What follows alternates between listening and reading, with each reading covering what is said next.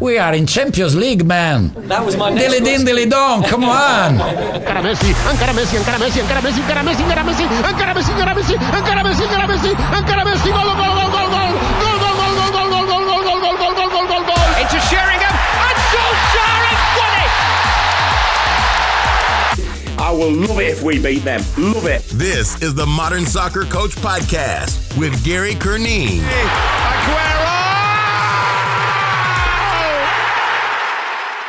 Hello, welcome to the Modern Soccer Coach Podcast. My name is Gary Curneen. Joining me for this episode is Christoper Malenab. He is the assistant coach at Reno 1868, the pro team that competes in the USL over here in the US. But we're taking this conversation in a different direction that we have with most of our other podcasts, completely away from the pitch and on to mental health, which is an area that Christoper is a huge advocate for. So he's going to share his personal, powerful, inspiring story, as well as giving the coaching community some advice and a little education in how to deal with it in our teams and in our colleagues in the coaching community. So it's an amazing insight, and it's something that I think the game as a whole, we can all do a better job of understanding a little bit more. So as always, appreciate your thoughts at Gary Curneen on Instagram, at Gary Curneen on Twitter. This podcast is brought to you by the Modern Soccer Coach Community Platform, online resource with daily content, over 250 video exercises, tactical analysis pieces, dialogue alongside coaches, and we've also added a new monthly webinar feature which begins this Monday, September 23rd, where I'm going to spend an hour looking at defensive transitioning, a lot of video to go over, a lot of work from Coach Paint as well that we've worked alongside. All the webinars are free for all the members. It's only $6 a month. You get tons of content. So you can go check it out, or you can go to modernsoccercoach.com/shop and you can get an annual pass along with a Modern Soccer Coach book of your choice for only $60. So thanks for checking that out. Thanks for listening and supporting Modern Soccer Coach community, supporting the podcast. Here is Christoper. Enjoy. Christoper, thanks so much for joining me today on the Modern Soccer Coach podcast. Really excited to have you on. Yeah, thanks, Gary, for having me on. Excited to be on this episode. It's an interesting one. It's something that I just said to you off air there, something that I've always wanted to do and not very confident in what way to move it. So we'll see where this goes. But I wanted to almost give you a platform to kick it off. And you contacted me about 2 months ago with a really exciting project on this, your collaboration with the Brand New Day clothing, the T-shirt campaign. Do you just want to kick it off with sharing your story behind everything, and we'll go from there?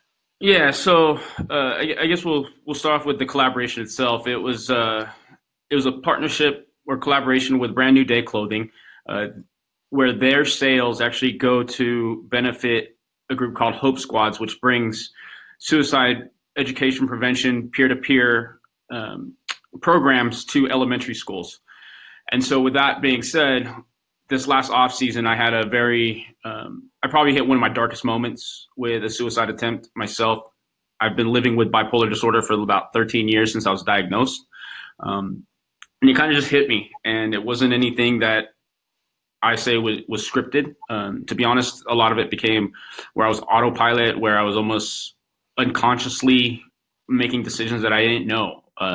Detachment, hitting depression, some forms of mania that weren't necessarily things that I said, okay, look, I'm hitting in a bad direction. I'm starting to get into this dark rabbit hole, per se. And so I was fortunate enough to wake up the day after my suicide attempt, and someone or something, I guess, was in the universe was saying, it's not your time to go. And slowly but surely, I started to begin my recovery process with the professionals who I've been working with, therapists and psychiatrists, balancing out my medications, and seeing my therapist weekly, along with my family and close support group around me to make sure that I don't hit those holes again, or if I do, that, someone is saying, hey, you're not looking right, you're not acting right, you seem detached, let's tackle this together. Throughout the whole time, I thought, even with my family, I thought I was alone in this battle. In fact, I was pretty much embarrassed to to even talk about it. A lot of my closest friends and family had no idea that I was dealing with bipolar disorder, dealing with depression, dealing with anxiety, and those types of things on a day-to-day basis. In fact, even taking medication. I remember some of the times I would go to see therapy while I was in Sacramento, is that I would actually park my car, look around, and make sure that no one I knew would see me get out of my car and go into the therapist's office. So that's kind of where I was. And so you can probably imagine that living a life like that can take its toll, where you're embarrassed about something that you have no choice of living with. It is an illness. It is a mental health challenge. And so I wasn't necessarily ready to accept that. So then moving forward after my attempt, I spent some time in the hospital, and there that's where I was put in a safe environment, and then continued to move forward with my life, and make sure I was keeping myself in an safe environment, and I still do. So during that time, I was kind of researching some things just online about educating myself so I can help educate the people around me, because that's probably the biggest challenge in living with bipolar disorder or any other mental illness or mental health challenges, that the people around you, they want to help. They just don't know, because they don't understand what it's like to live with it firsthand, or they're afraid of saying the wrong thing, or they're afraid of doing the wrong thing. And so I actually stumbled across Brand New Day as I was kind of just searching for things, and I saw who their sales went to benefit, and it went to early elementary school. And I thought, let me look a little bit more into the demographics of why is it so important to have these programs available to kids, and come to find out that one of the top causes of death of kids ages 10 to 14 is suicide. And so when I saw this, I said, you know what, Mental Health Month, May, is coming around. Semicolon Day is on April 16th, and that's when we actually announced the partnership or the collaboration with this T-shirt, which is a semicolon. And I thought I would want to kind of promote that towards the soccer side, and so the top part of the semicolon is a soccer ball, and around it says Brand New Day. So tomorrow's a brand new day. Sorry, but that's kind of where it went. And our goal was to hit 100 T-shirts. If we can get 100 T-shirts out into the country, we thought we would make an impact, because then people would ask, oh, what is that shirt? And then people could say, oh, there's someone that I know, or someone who I came across on social media that is struggling with it. And it's not so much about me. It's so much about, okay, let's start conversation. And I happen to be part of that conversation. And the more and more that we started to, kind of promote this T-shirt, the more I realized that there's a lot of people struggling with the challenges, and they just didn't know how to really address it, because they were ashamed of living with it. And also they found the same challenges as I did, is that people around me maybe didn't know. It's not that they didn't care, because the people around us absolutely love us and they absolutely care. It's one of those things that, because there is such a stigma around mental health and mental illness, the resources aren't so readily available unless you actually dive deep into some of these organizations that do promote it. And so, through the T-shirts, it's actually opened up conversation and really helped me through my path and journey to recovery, and knowing that, hey, not every day is going to be perfect. And in fact, coming to the realization and accepting that if I stop going to therapy, stop seeing my psychiatrist, stop taking my meds, that I could end up where I was in this last off season in December and January.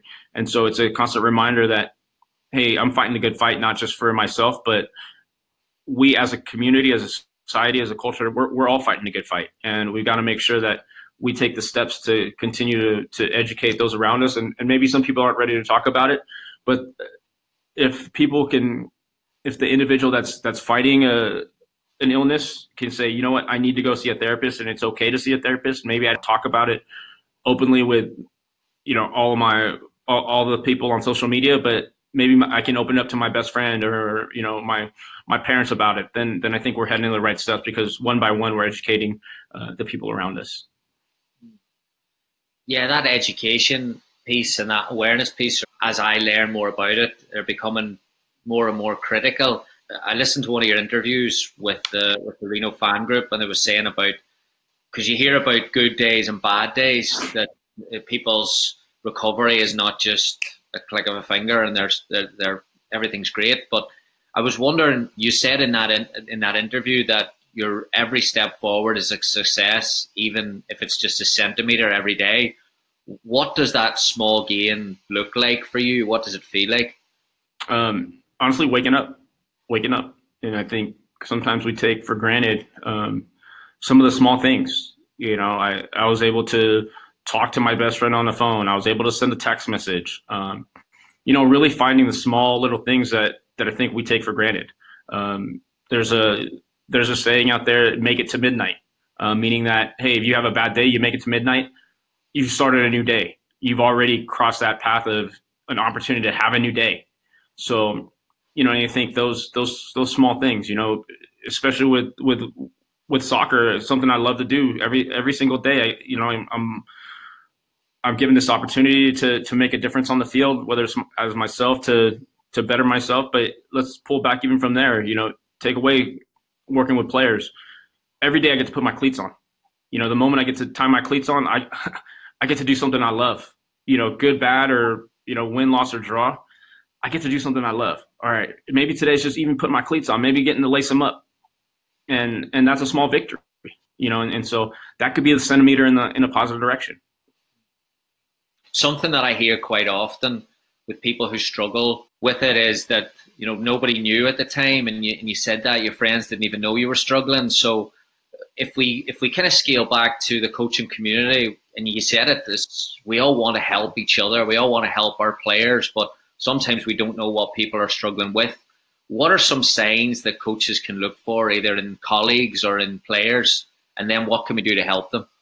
You know, I think, let me start off by saying, obviously, having gone through this, I'm not a professional in this field. But, you know, just I think from my personal experiences, you know, because there is no single face of mental illness, no single characteristic, right? There's an entire spectrum of it. And so I think kind of looking at my experience specifically, after everything was done, as far as my suicide attempt and slowly recovering over those first few weeks, over the last, you know, few months and so forth, I look back on it, and my friends look back on it. My family looks back on it, as far as they see the signs of detachment. My outgoing, happy personality wasn't the same.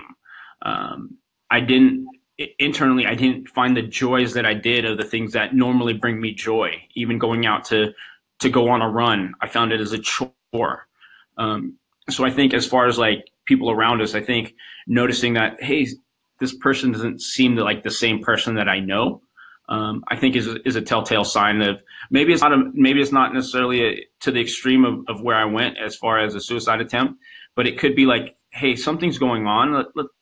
Let's find out, you know, and don't let it go just to, hey, how are you doing? Oh, I'm fine. Don't just leave it at that. Go, hey, you know what? Over the last week or last, you know, couple weeks, you haven't been as cheerful as you normally are, or you seem like you don't want to talk to us or talk to me type of thing. And just making sure that person is really okay, you know, and I think in a fast-paced society that we live in, we're so quick to already think that the person's going to say, oh, I'm fine, and move on.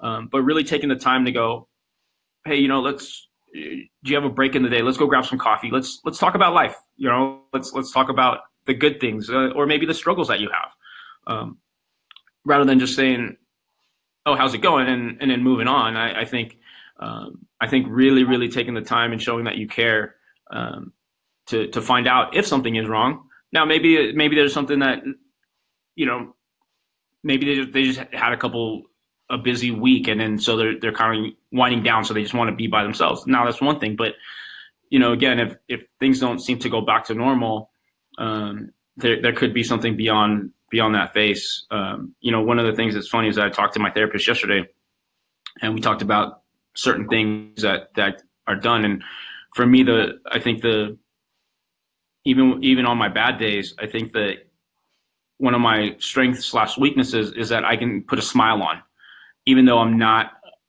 having a smiling day. A smile's a mask at times for me, and so knowing when someone might be forcing a laugh, forcing a smile, forcing a happy moment, when it's not something that their character necessarily would, just so they can try to hide it. So.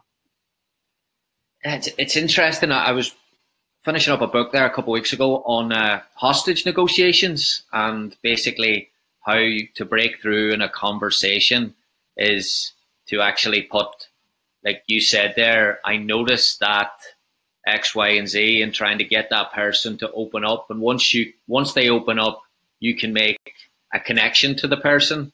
Do you think as coaches, as a community, we need to change the way we listen? Do we need to improve how we listen? What's your thoughts on that?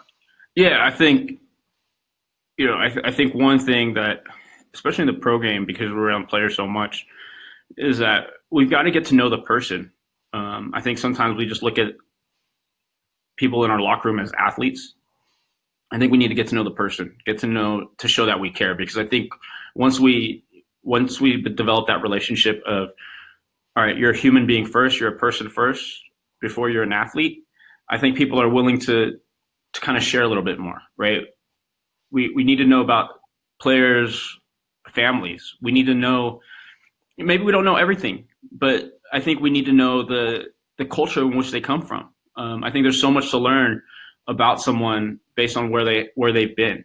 I've been fortunate enough to be in the pro game for 7 years now, and the stories that I hear, of where people came from to come to the United States as refugees, as coming over because their country was in a civil war, or just growing up in different parts of the United States, or being from Mexico and having this sort of support, this family support, and things like that is critical to showing that you care beyond just the soccer player or the athlete. It's so important to get to know the person, and because I think the moment that a person as a coach knows their player, or the player gets to know their coach, obviously there's those fine lines, right, that you don't want to cross, but I think there shouldn't be a line to care about the human being. I think that's such a critical thing. And I look back at this last offseason that I did have a player meeting. It was myself and the returning players. And I said, look, you guys know that I had a tough offseason. I had a suicide attempt. And the first thing that those players asked, they didn't ask like why. The first thing that those guys asked was, what can we do to help? How can we support you? Why? Because they cared about me as a person, and because I showed them that I cared about them as a person throughout the season. And so I think getting to know the players and showing that you care about them is such a critical thing, especially in today's society where everything is so fast. We're so quick to pass judgment because of, I think, the good and the bad of social media, right? We don't get to know the person on social media. We get to know kind of the things that they put out there, but we don't actually know the person. And so I think taking the time to know every player, every staff member that you work with, or even, with us, like in the front office, I make it a point to try to get to know them as people so that the relationships can be organic, and not just be forced on knowing this person as all they do is this, or all they're good at is this. Get to know them as a person to show that we care. It's interesting going back then to environments, and obviously in the professional environment and even most college environments today, you've got so much technology that's tracking physical data. And with you being more aware of, and the players being more aware of, like I would imagine what that has created, what your talk to the players has created, is more just awareness of each other. Is there anything specific you do in your daily processes that helps with talking to the players? Do you sit down more, or is it mostly informal stuff and learning more about them and just taking an interest? Yeah, a lot of it actually is more informal. Getting to the training grounds and just making a point to be in contact with different players throughout the day, as they come into the locker room. and things of that nature. Just, hey, how's everything going? You know, and even we got a couple guys that have kids on our roster, and so, you know, how's your little kid? How's your little boy? Your little girl? How's the wife doing? How's the family doing? You know, getting to know when these guys have their parents coming into town for a match, and say, hey, how's your parents doing? You know, and then that typically kind of opens up the doors for other conversation. You know, and again, just being very genuine about it. You know, in these informal meetings, because I think, again, sometimes with formal meetings, I think it creates kind of that environment of there could be an intimidating factor in there. But informal meetings, I think, can create for honesty, you know, and because even a player goes, oh, how's everything going with you? And then as a coach, you can show a little bit of vulnerability as a human. And then I think at that point, then true conversation comes up.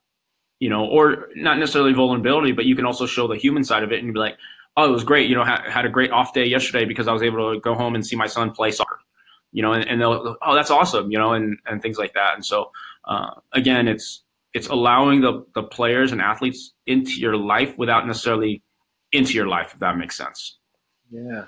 And you need that trust, right? Because people aren't going to, so that's why you need the informal before you probably get to depth or anything. You just need to be able to see the person, associate them with friendliness or trust and things like that there. Yeah, absolutely.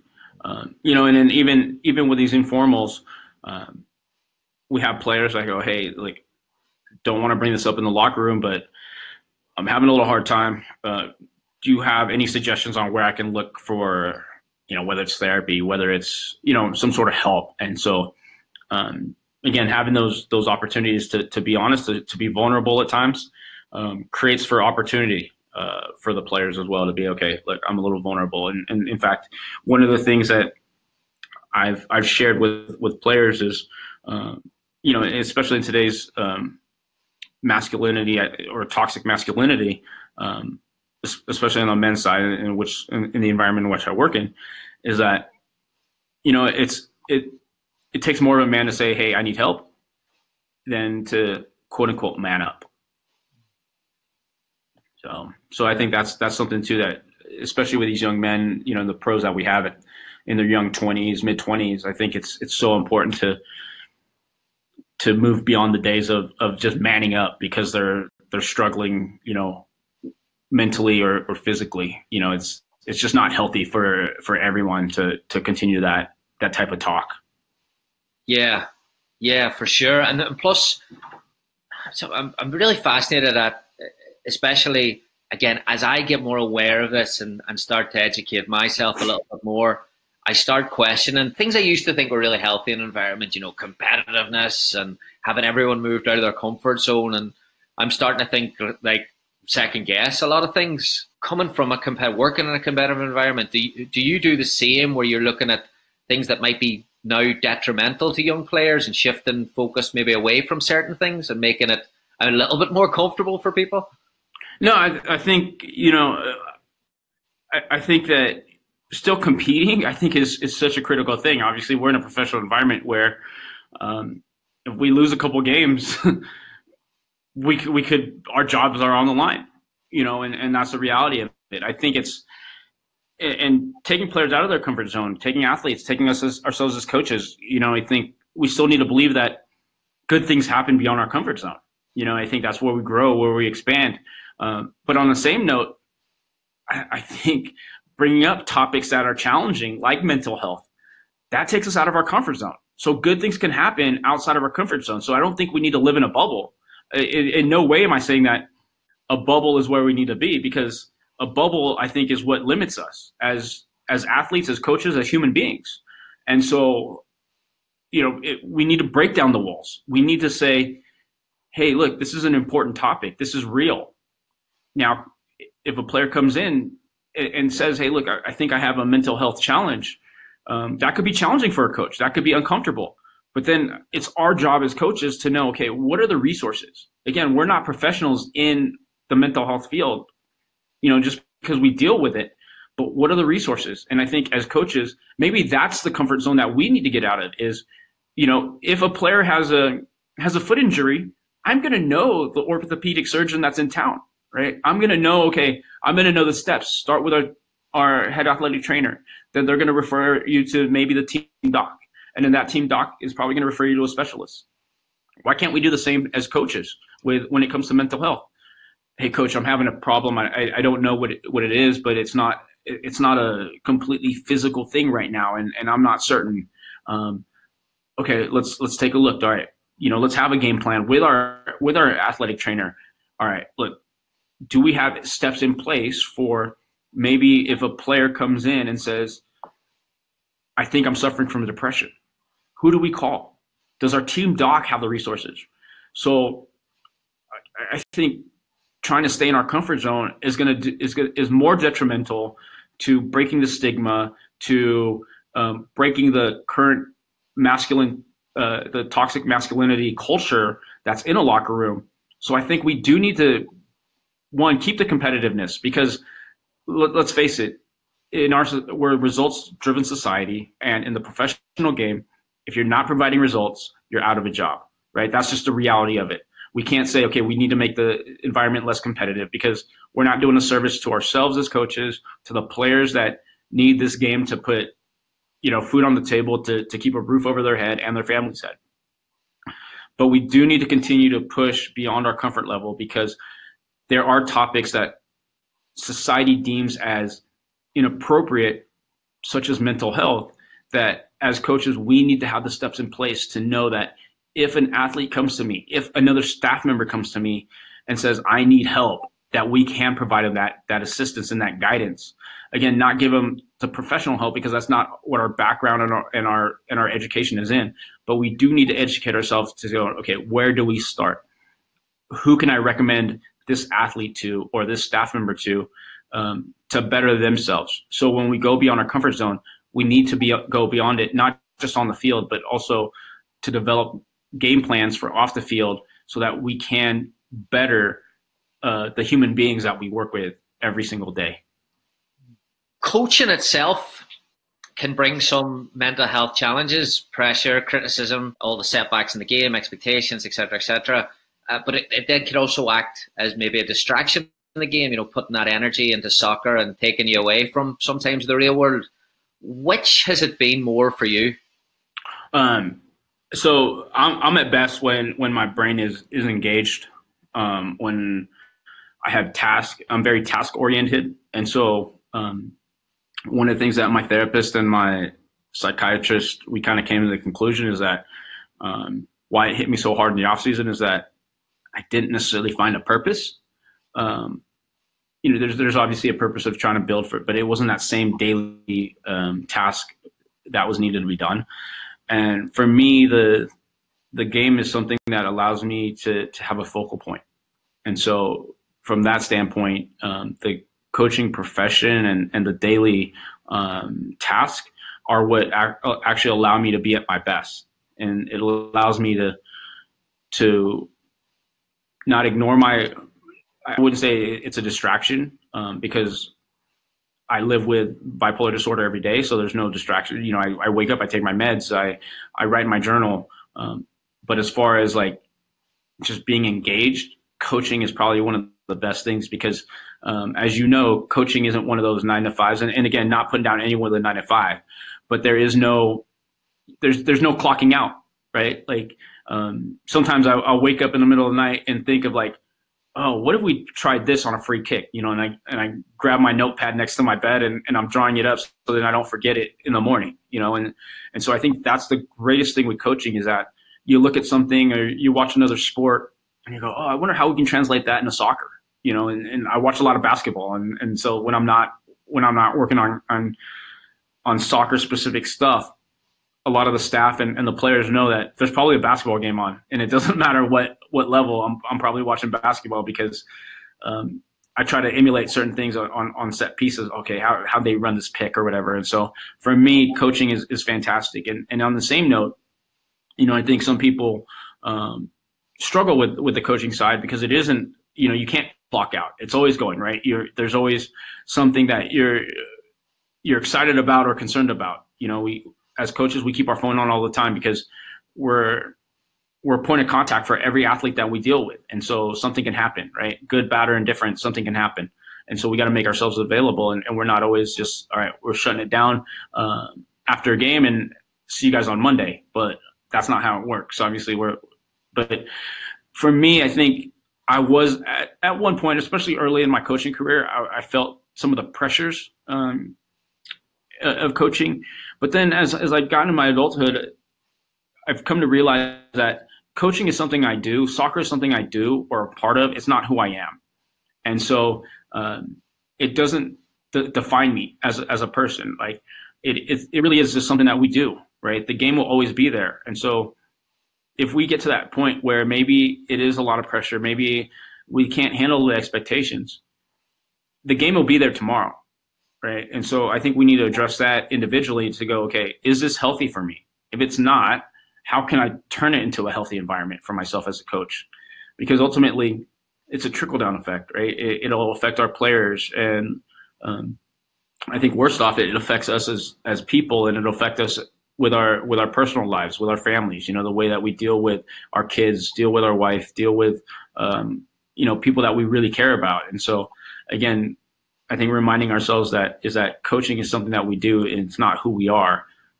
Can change, I think, the outlook of things. I had a head coach at the pro level that I was fortunate to work with, and I remember one of the interviews that he did in the media, and they said, "Do you have the pressure of you're going into the championship in your first year?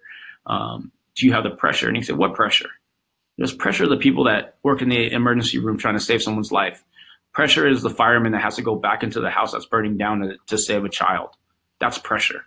What we do in sports isn't pressure. Yeah, there's a lot of demand of getting results, but people's lives aren't necessarily on the line. Yeah, maybe we do need that check to make sure that we continue to get that check to put food on the table, but we're not in the same environment as an emergency room doctor, that does that, where there is pressure to keep someone's life alive, and I think when you start to look at it and start to look at the game as, hey, it's a game, it's a vehicle to be able to work with people, to influence human beings, I think it starts to take away some of that, quote unquote pressure that we put on ourselves. Yeah, I've said that when I was talking to Dan Abrams, I said that I thought I was under pressure when I was a college coach, and nobody cared. But I think you mentioned social media before. One thing social media has done is it's probably shaped our self-image a lot more aligned to results and more aligned to perception than it ever has been before. So now a rec coach is probably under pressure from maybe their social media account than they ever have been before. How has the response been from coaches since you shared your story? Have people come out and said, "Listen, I'm going through the same thing"? How's it been in the community? Oh, it's absolutely been amazing. There are some coaches that have sent me direct messages or have guided some of their athletes to contact me in the United Soccer League. And even in the college game, and it's not so much to, again, provide expertise, but it's in the first steps of people going, oh, there's someone like me out there. There's someone that has the same challenges. And a lot of times I think it's easier to talk to a stranger, right, about your challenges than it is to talk to your own family or your best friend. And so, again, as bad as social media can be, I think we can use it for good because it can connect complete strangers that feel like they're alone. It's been amazing, the support, and some people that you're like, oh, this person's so tough.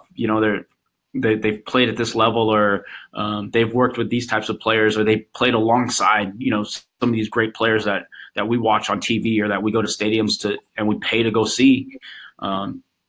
They've opened up their vulnerable side, and which I think is amazing because people go, man, I've always thought so that people are in the same boat I was for like 13 years where they're like, I thought I was in this by myself, but I'm not. And so having those communications or lines of communication to where I can chat even with other coaches and go, hey man, how's everything going? Just a casual check-in, and again, those informal meetings or informal interactions to where I can now send a text to someone that I only knew as a coach, but now I get to know them as a human being, and I can send them a text and say, hey, hope everything's good. And the same thing. They're like, hey, how's everything going? I haven't talked in a while. And it's not even so much about like how the results are for the team, because obviously a lot of that is online, but it's, hey, how's the family doing? How are the kids doing? How's the wife doing? And so I think through this journey, I'm able to break down the walls too of getting to know people as well. And so I think that's a huge thing, is that and even these young players, these young pros that have been directed towards me, that feel like they're the only ones in their locker room that are dealing with it. They're now going, oh, you know what? At least I have someone I can just talk to and not necessarily get advice or be judged about. I can just talk to them. And I remember talking to one of these young pros about a month ago, and he goes, this has been the best thing I've had the opportunity to do, just talk. And I maybe said 10 words in a 30-minute conversation. And, I just remember that telling to the kid, you're not alone in this, and that's kind of all I really had to say. But the kid just wanted to talk, and I say kid, he's I think 22 or so, but it's letting these guys know that, hey, you're not alone. And I guarantee you there's probably someone else in your locker room that is also quietly fighting that fight. And so for me, it's been fantastic, because I've been able to get to know other human beings through social media. Yeah, that's amazing. I always look, even in preparing for this podcast, with, why I'd like to blame the fact that it's the coaching, this culture that we're talking about, but then also coming from having an Irish background and talking about growing up in Northern Ireland. My wife would gladly tell you that I, without even knowing it, probably push things to humor to deal with things that I'm uncomfortable with. And then with players that that sit down with you and do discuss their problems, sometimes my biggest fault is that I sit and then try to solve it within 3 minutes. And what you're saying there is that you don't even have to do that. You can just listen and just let them know that you're there to support them. Yeah, absolutely. And I think that's the key word too, is that I think people don't necessarily want advice, right? They don't necessarily want help in the traditional way. I think they just want support. They just want to know that someone's there to listen and not pass judgment and not tell them what to do. I think we're so quick to just say, okay, this is why that person's struggling. They need to, they just need to smile. They'll be happier. Right. And I think just going, hey, I'm here. What you need, if you just need an honest ear, I'm here to listen. If you want to just talk and, talk about soccer, talk about basketball, or whatever other, things they're into, hey, we'll talk about that. We don't even have to talk about some of the other stuff that we won't talk about stuff you don't want to talk about, but know that I'm here to listen, and I'm here to talk whatever you want to talk about. And it's not, and if you don't want any advice, I'm not going to give you advice. So that type of, I think, honesty and understanding, I think, goes a long way. Okay, last one for you. I had a coach reach out and message me whenever I tweeted about your the project with Brand New Day.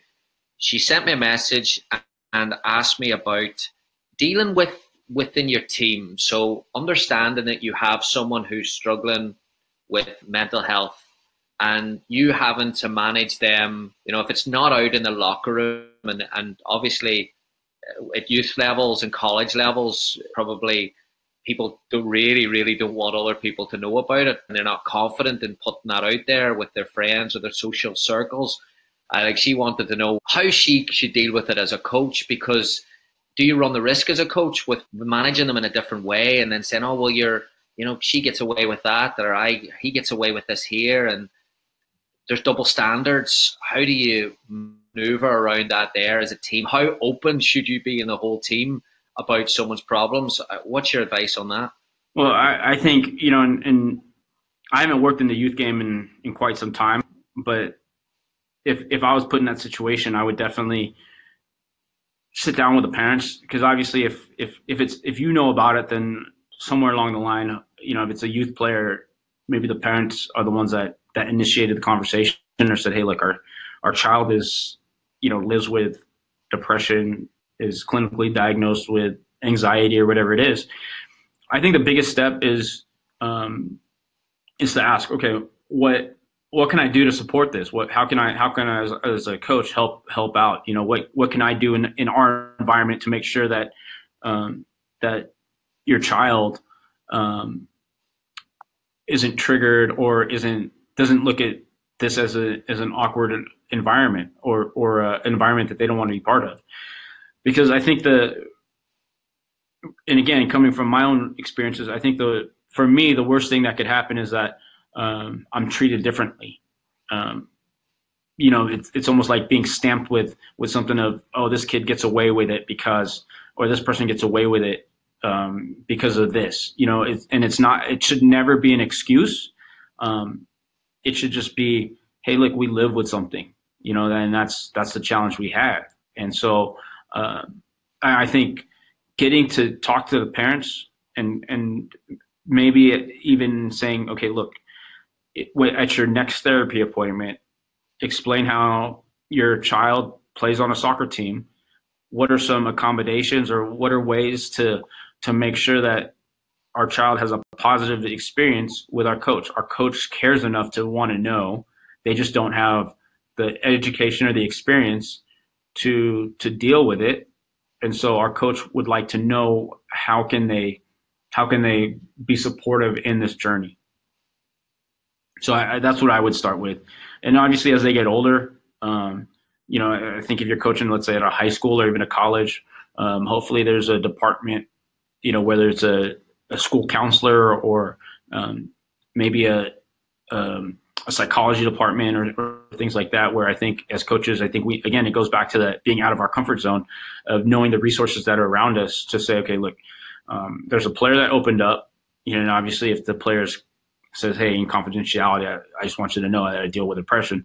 Obviously don't tell the people you're seeking assistance with, but making sure that unless the like the school counselor or psychiatrist knows, but I would just say, look, I just want to make sure that our environment continues to be more inclusive rather than exclusive. What are the steps I can do to make sure that that my environment as a team and myself as a coach is more welcoming to people rather than excluding them, primarily people that deal with mental health challenges. And then what's the advice for a coach who, maybe it's a young coach, maybe it's a coach who hasn't been aware, maybe it's someone like myself who's just looking to educate them a little bit more? Is there reading? Is there resources? Is there someone that should be going? Is there things they should be looking for? Yeah, I would just, there's more and more, like, I believe the NCAA is starting to create resources for dealing with college athletes. The NBA has taken an initiative that every team now must have a professional in the mental health field. That movement was started by Kevin Love. So I think one of the biggest things now is with the access of the internet and so many things online, there's a ton of scholarly articles. Again, I think making sure that they're scholarly articles so they're legitimate. Just starting to read and research, what things to do with dealing with athletes with mental health challenges. And then even, if you have the resources, let's say on a college campus, a high school campus, just to find out, like, hey, look, I'd like to schedule an appointment with our school counselor. Not for myself as far as like directly with mental health challenges, but as a coach, I'd like to know, what do you recommend? And using your time as, to me, it's coaching development as well. It's coaching education. We always talk about X's and O's, but these are things that are real life concerns or real life things that we have to deal with. And so spending time to research what are the things I can do to create for a more positive environment, especially with an athlete that deals with mental health challenges, I think is I think as coaches, we need to do better at, and just kind of generalize, start in general and going, okay, mental health in sports, and then fine tuning it down to, specifically with the athletes with depression, or athletes with anxiety or bipolar disorder, and the range goes on, because not everyone's going to have a situation where they're contemplating or acting upon suicidal thoughts. Some of it could just be like they have a very tough time dealing with losses, because it's beyond more than just a loss in the game, And so, again, doing some research online, and then even accessing resources in your current environment at the school level to see, what do the professionals around you recommend as far as dealing with, to make your environment more welcoming. Chris, thank you so much, not just for coming on and sharing your story, but also for providing a fair bit of education in this chat. This has been fantastic, and it's something that I would like to do a little bit more of, in terms of not just raising awareness and not just tweeting something out once a year on Mental Health Day, but to try and help the community of coaches and the community of players. So we'd love to have you on again, or if there's things that we can help with as a community to make us a little bit better. Absolutely. I would love to, to continue this. And that was one of the biggest challenges I'd put out, was that let's talk about mental health beyond the month of May, Mental Health Awareness Month. Now it's September, it's Suicide Prevention and Awareness Month. And so I think these are great months to educate ourselves, because there's so many of the organizations that are there for mental health that are now using their social media platforms to put out facts and statistics and resources, that I think it's such an important topic, not just as coaches, but as human beings. If we continue to say, oh, I don't have to deal with that, it's not my problem, then we're taking steps backwards. And I think as a society, we need to take steps forward. We need to break the stigma. And you being willing to allow me to come onto the podcast and use your platform to talk about it, talk about my story, and talk about some of the things that I've dealt with. You and yourself are becoming an advocate. And I think we need to look at it as one by one, we're advocates for mental health and suicide prevention. So really, really appreciate you taking this time to allow me onto your platform. Thanks so much to Christoper for his time and his insight there. I hope you enjoyed it as much as I did. Yeah, I said at the start that it was a powerful and inspiring perspective, and it probably doesn't do it justice, because the story it's still going on every day, and to go beyond yourself and to take it to another level, to help other people and to bring it to your club and to help other colleagues, it is really, really powerful stuff. So I can't thank Christoper enough. I said that it was something that I wanted to do a little bit more of, and I don't do near enough. Hopefully there are opportunities to do that as a coaching community. From my perspective, I think a couple of things. I think we had Jordan Angeli on here talking about injuries a couple of weeks ago, and she was talking about the education of coaches and coach education having to move a little bit more of dealing with people with those types of injury issues long term, coming back, return to play, all that good stuff. And I think the same applies to mental health. And I think that if sports science or technology or whatever it was the big thing 10 years ago that was coming into everyone's world and impacting our environments, I think today, understanding people, understanding what people are going through, I think now coaches, it's not just sports psychology, it's just understanding people, being a bit more empathetic, being a bit more aware of the things that are going on in people's world. And I probably didn't frame it right when I was talking to Christoper about the competitive environment, and going back to that there, where I feel, and I've second guessed a lot of things, is the mentality that I would have had 5-10 years ago. Show up with the right attitude. The attitude is everything. You've got to bring the attitude, you've got to bring the energy. And I've gone completely off that there, just based off experience and just based off being a bit more educated in the past 5 years, that not everyone can bring energy and attitude every day. And if you do want them to bring that there, then maybe you're putting them in a position where they're not being themselves, and maybe that can be detrimental to their health. So There was a tweet that went out last week. Dan Abrams jumped on it. It was at the Southampton Academy. It was 10 list of 10 things that you're in control of, and Dan questioned him, and I was nodding my head, and that's where I think we should be a little bit more aware of as a coaching community with our teams, is that sometimes we put too much on the player to bring a type of mentality when our environment and our behaviour, our style of coaching can actually impact it a lot more than they can. We just have to accept a little bit more ownership perhaps and a little bit more responsibility. When it comes to working alongside our colleagues, I think we can definitely get a lot better. Like, I think we can look after each other a little bit more, not necessarily pick up the phone and call 100 people a week, but even when I was driving here, I had one of a good friend of mine is a college coach and called me and was telling me about basically showing up at a pitch and we were going through a dialogue of how other coaches on game day really put on a little bit of a different persona, and everyone is trying to get an advantage an hour and a half before kickoff when you're putting the lineups off or where you're exchanging information or where you're showing someone to the locker room. And there are people that look for marginal gains in those areas of, well, you can send them for a little walk or keep them out in the sun for an extra 10 minutes. And we were saying that there's just no need for it. Coaching is a hard job. I have empathy for every single coach at every single level. It's very, very difficult, especially today.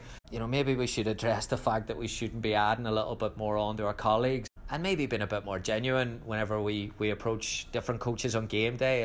And it's just how we approach that. I think we could be a little bit better as a community. And I think that's, again, education. Because social media is moving us in a different direction, it's moving our teams in a different direction, it's moving society in a different direction, it's naturally going to move coaching in a different direction. Majority of it will be positive, but there will be negatives in that we're going to have to work through. And I think that's where, like Christoper said, there's good and bad. The good is surely that there's more information now, that there is more awareness. So hopefully we can build on that. I would love to hear your thoughts. Email Gary@modernsoccercoach.com, at Gary Curneen. If there's something we missed, if there's another area out there that we want to touch on and go with, please let me know. We'd definitely love to pick that up. And like I said, use this platform to help it a little bit more. So appreciate your thoughts, appreciate you listening, appreciate the support, and have a great week. Goodbye. Thank you for listening to the Modern Soccer Coach Podcast.